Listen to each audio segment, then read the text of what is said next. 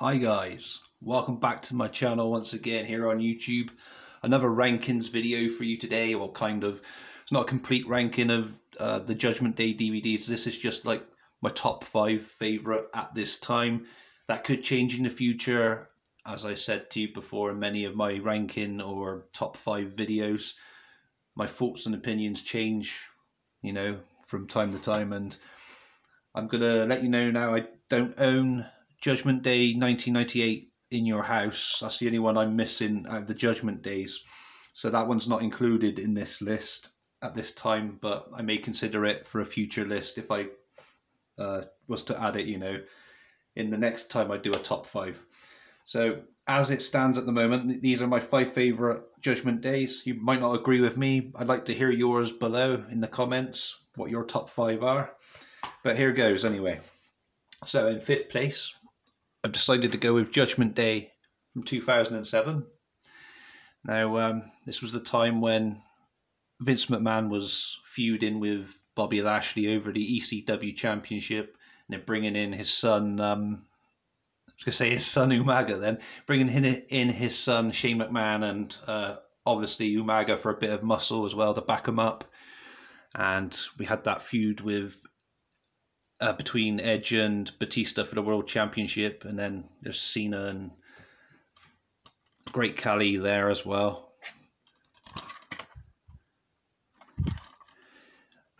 Yeah, we had Ric Flair versus Carlito. We had that 3-on-1 handicap match for the ECW World Championship, which was definitely fair, I thought. Yeah, definitely the McMahons and Umaga against Lashley. Yeah, definitely. Poor Lashley. Anyway, yeah. So that was a fun match. I did like that. The Flair Carlito was quite a reasonable match, I thought. CM Punk and Elijah Burke. I could never really get behind Elijah Burke. No disrespect to him. I think he was better in TNA as the Pope, D'Angelo De Niro anyway, but that's just my opinion. Shawn Michaels versus Randy Orton had a good feud together as well. It's pretty cool. Edge and Batista for the World Championship, as I was saying earlier. Good stuff. Chris Benoit and MVP's 2 out of 3 Falls match for the US Championship. Very good stuff. That's another reason I kind of wanted to add this one to the list as well. Got the Hardys versus Trevor Murdoch and Lance Cade for the World Tag Team Championship, which was okay. And to believe it or not, to be honest, I actually enjoyed the John Cena versus Great Khali WWE Championship match. Great Khali pushed heavily throughout 2007, and I was just talking about him yesterday, funnily enough, to my friend Nathan the Wrestling Guy. Go check his channel out, guys, because he was reviewing One Night Stand 2007. That's where I was having a discussion about the Great Khali with him too. And yeah, good year Great Khali had. Royal Rumble, he was pretty dominant in that. He was just throwing everybody out left, right and centre. I think he made it like 7 eliminations within the first few minutes of being in there, or first minute or so of being in there, should I say. And then, he had that great exchange with The Undertaker, and The Undertaker got rid of him.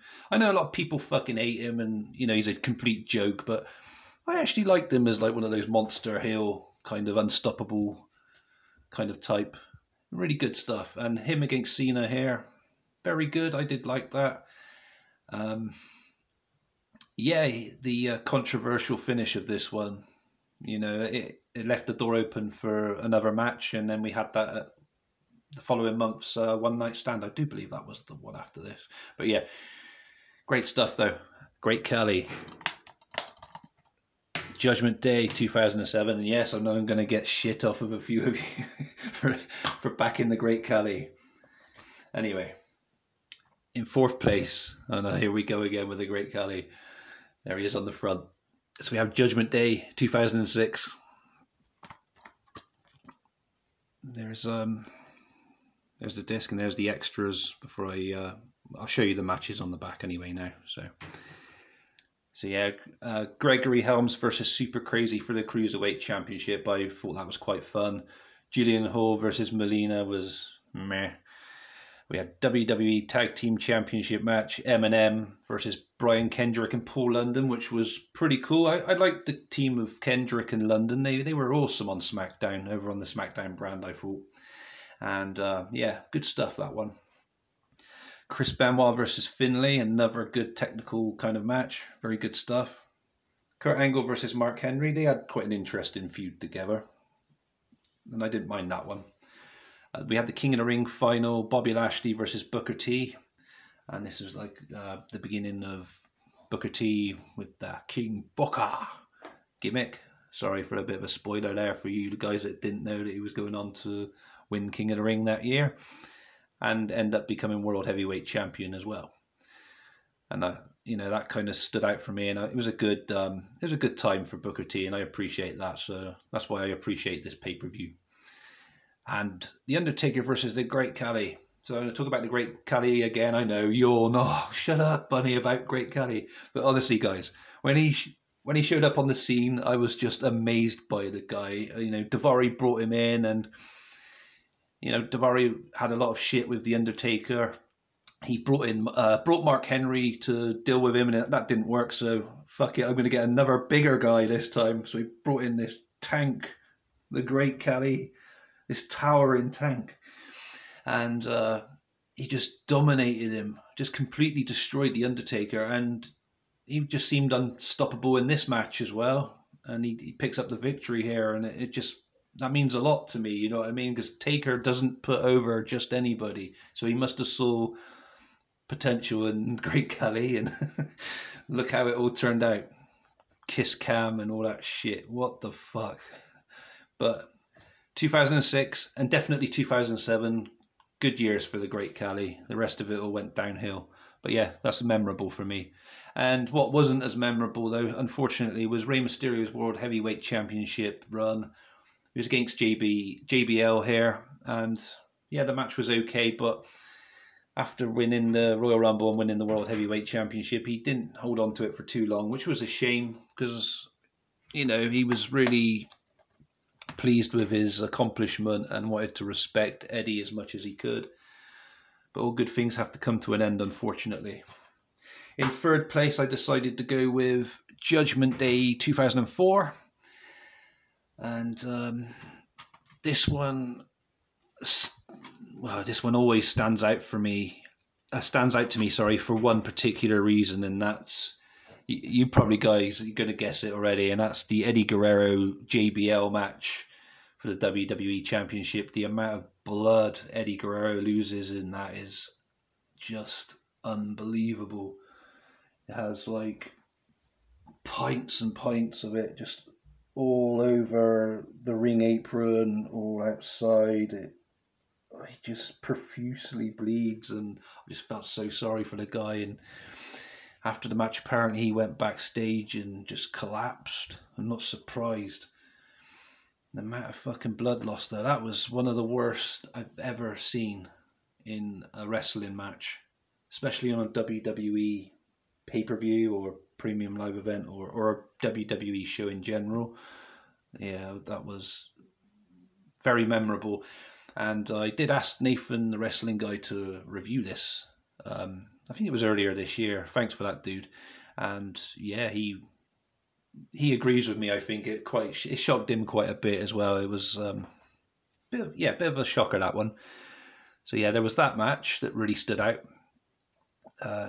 Undertaker versus Booker T. I did like that feud, and I liked the story where Booker T goes to a witch doctor to, get some voodoo spells to use against the Undertaker and all that. That was good shit. I don't mind that. It's pretty cool. Why can't we have more of those kind of storylines nowadays? That would be really cool. Bring back some more darker characters and, get a lot of that magic shit back and all that Papa Shango crap, voodoo. I'm into all that kind of weird shit, so I'd like to see it all back in wrestling. Good stuff.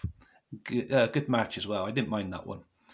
And we had John Cena versus Rene Dupree for the US Championship. Rob Van Dam and Rey Mysterio versus the Dudley Boys. Rico and Charlie Haas, a very strange tag team that was. Just didn't seem well suited. It was like a love triangle thing going on, because I think Jackie was involved in that as well. And so it was like Charlie was in love with Jackie. Jackie was in love with Rico. Rico was in love with Charlie. Very strange storyline, but yeah, very cool though. Yeah, WWE Tag Team title match against Billy Gunn and Hardcore Holly. Another unusual tag team pairing. But SmackDown, they did put some good teams together, and they always had some interesting wrestling match, I found. If you wanted the wrestling, you go to Raw. And if you wanted the big storylines, you go to SmackDown back then. But that's just my opinion. Scotty 2 Hotty versus Mordecai. Mordecai made an impressive debut, I would say. His build up to his debut was absolutely phenomenal, and I think the plan was for him to eventually have a feud with The Undertaker, and he looked very, very, very cool. Definitely. The Pale Rider. Yeah, good stuff, but it's a shame it didn't work out for him, and he kind of fucked himself over from what research I'd done, read up on him and everything else. He messed his own career up, and that's why his push came to a quick halt, I guess. Never really took off. Oh well, his loss. Tori Wilson against Dawn Marie. I think that was over the Owl storyline.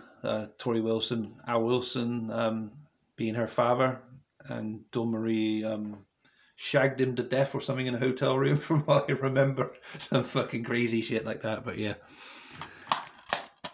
Good times. Anyway. Second favourite Judgment Day is 2001. I reviewed this recently. It was good to relive this again. I'd forgotten most of it, and to go over it again, it was pretty cool. Don't know why, but for part of me, some reason I thought Kane had lost that match against Triple H for the Intercontinental Championship, and I think that's why I left it for a while, but I kept getting that confused with I think it was a match in 2002 they had where I think it was at No Mercy. It could have been that one. I get those two confused, those matches. I don't know why. They're completely different matches, completely different time and pay-per-view. But yeah. Yeah, it was a good match still.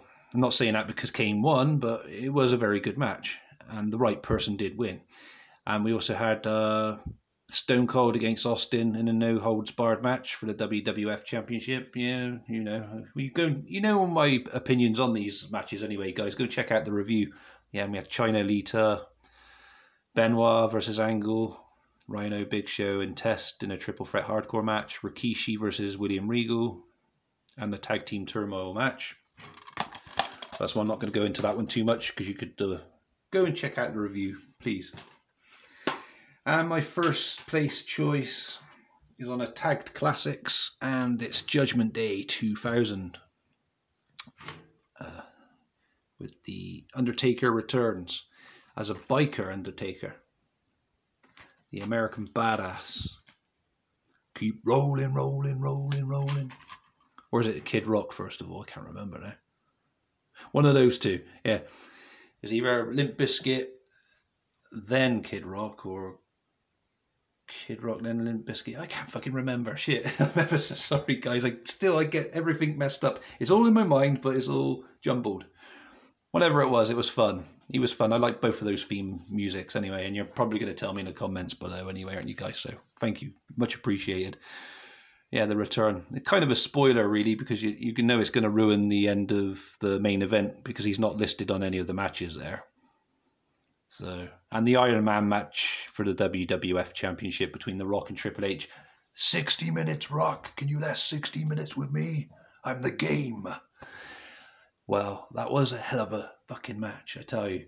And definitely deserved to be first place in my rankings. Or not rankings, I keep saying rankings. In my top 5 Judgment Days of all time at this time. But yeah, I loved that match. And yeah, The Undertaker's return just topped it off. It was a cherry on top of the cake. Absolutely beautiful stuff. Mwah. Loved it. Tag team tables match in the undercard. Road Dogg and X-Pac against Dudley Boys. We had submission match for the Intercontinental Championship. An excellent match between Chris Benoit and Chris Jericho. No holds barred match. Falls count anywhere match. Big Show versus Shane McMahon. Triple threat match for the European Championship. Eddie Guerrero, Perry Saturn, and Dean Malenko in that one. Rikishi and Too Cool versus Edge, Christian, and Kurt Angle. And then we had special features include 5 post-match interviews on that one as well, it says. It's pretty cool. So yes, guys, that is my top 5 favourite Judgment Day DVDs of all time. I'd like to hear yours in the comments below. Do you agree with mine? Mine's not the right one, but it's my one, isn't it? So let me know. Let me know what you thought of this video. I'm continuing to put these top 5s together, and I'll continue to do proper rankings ones as well in the future. And I'll do a rankings one again properly, and I'll watch all the Judgment Days one day when I get the 1998 one. But that'll be some point in the future. I'm not gonna go out and rush to find a copy of. Well, it'd be on a tagged classics, I'm pretty sure. I think it might be with Breakdown or something like that from '98. But yeah, I'll get it eventually. Yeah, thank you for joining me today. Hope you enjoyed the video, guys. Subscribe, give me a thumbs up. I love those thumbs ups. If I do thumbs ups, thumb ups. There we go. That's the ones. Yeah, I love them all. And thank you for being a wonderful audience. See you again soon. Goodbye for now.